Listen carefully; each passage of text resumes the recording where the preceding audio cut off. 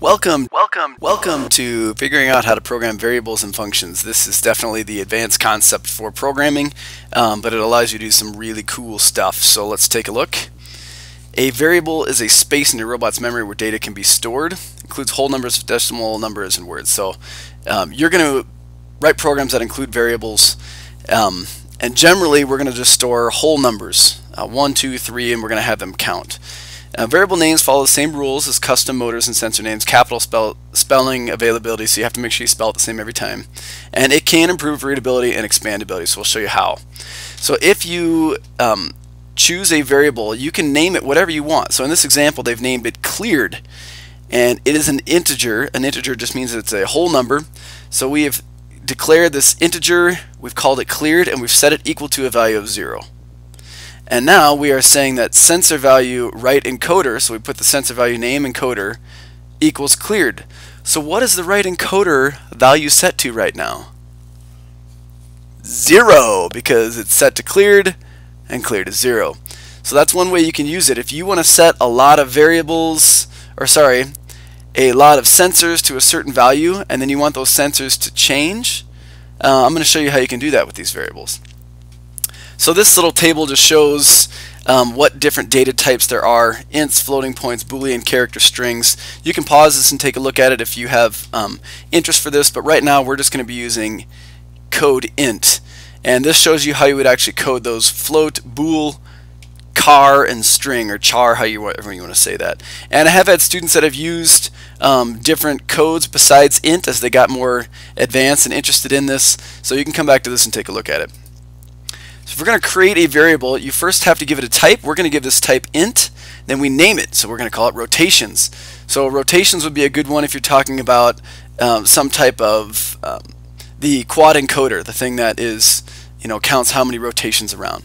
So you can set the variable to different values, and whatever you give it initially is called initializing the variable. So if we say int rotations, semicolon, to the next line, and then we say rotations equals 4. So right now we're setting it equal to whatever that means, with just the number 4.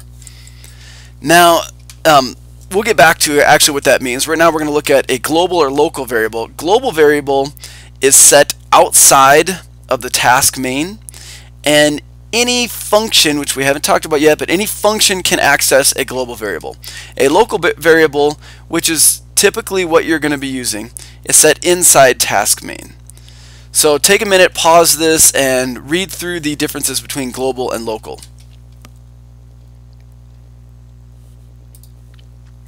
So here's an example of a local variable, and if you want to go back to look at that definition, you can always rewind this. A local variable declares it within the curly braces of task main or one of your functions. You can only change the variable or the value of this variable within the task or function. And right now we've only looked at one task and function, so it's not going to make too much sense yet, but you might want to come back to this and take a look at it after you've seen functions. So right now we have task main, and inside that we've declared a variable. We called it rotations. You could call it pig or french fry or whatever you want to call it, but we say rotations because it would make sense with what we're doing. We say it equals 0. And now we're going to start the motor, and we have an until here. Until rotations is your encoder. So until the number of rotations, and right here you've set it to rotations, you're doing it until this number. Usually you would set this to a number like 1 rotation, 2, or 3, but what we've done is we set it to the variable. So that means it's going to go how many rotations? Well, what does rotations equal? 2.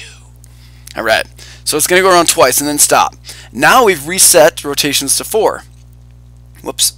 And we are going to start in the opposite direction. You have a negative sign here until it looks like whatever this variable says, which is 4 rotations.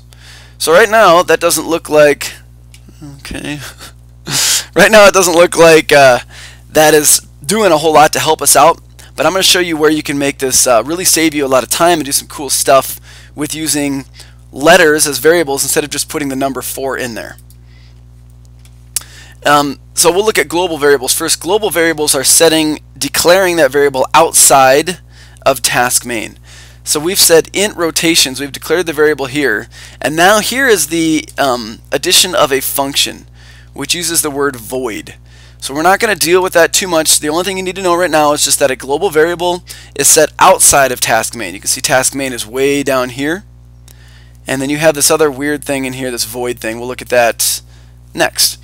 So a function is grouping several lines of code together, and then you can reference this a lot of times in the task main. So if you have a repeating block of code that you're copying and pasting it multiple times, you probably want to set it up as a function, and some of your programs are going to end up doing that.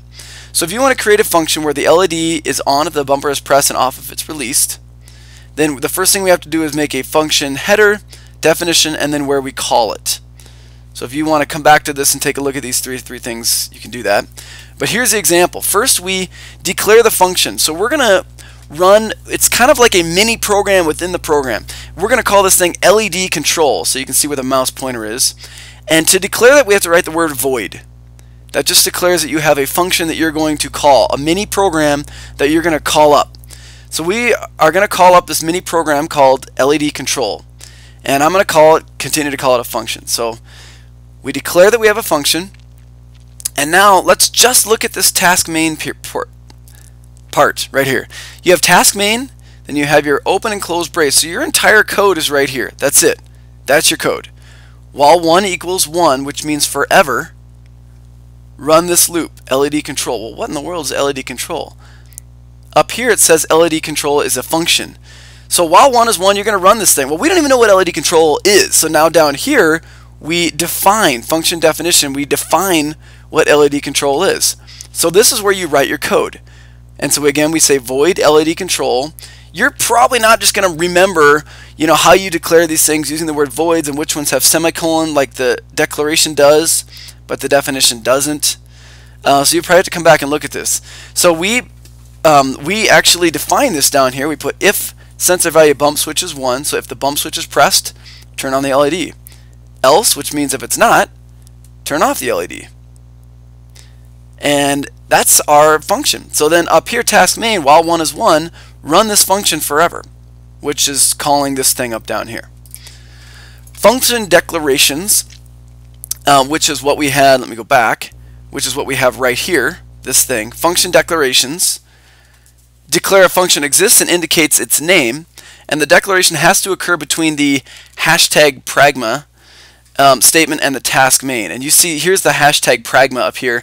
That's the thing that configures all of your switches, and between task main, you can see the function is declared right in here. And so that's what it looks like. The function definitions define the actual code, so that's where you actually put the code. So here is the function definition. We write the same thing that we called it, and you could call it anything. You could call it void turtleneck if you want to call it that, which would probably make no sense, but and then put in whatever code you have in here. Oops, I probably shouldn't click the button. It's probably kind of loud. And you're calling up the function inside task main. So you have your task main, and since we want to loop this so that it runs this function forever, if you only want to run it once, you wouldn't do a while 1 is 1 loop. But we want to run this function forever, so we do while 1 is 1 LED control. Now here's where this is great. You could say while 1 is 1 LED control, and then after that you could put something like start motor, wait 5 seconds, stop motor, and then you could say LED control again. So that you're constant, rather than pasting all that code in there, all you have to do is type in one line that represents a huge chunk of code. That's it. So let's give it a try in the next assignment, and if you need to reference this back again, which you probably will, this slide right here is probably the most helpful because it shows you how to declare it, where you're going to put it to call it, and then how you actually define the function. Right on. Let's do it.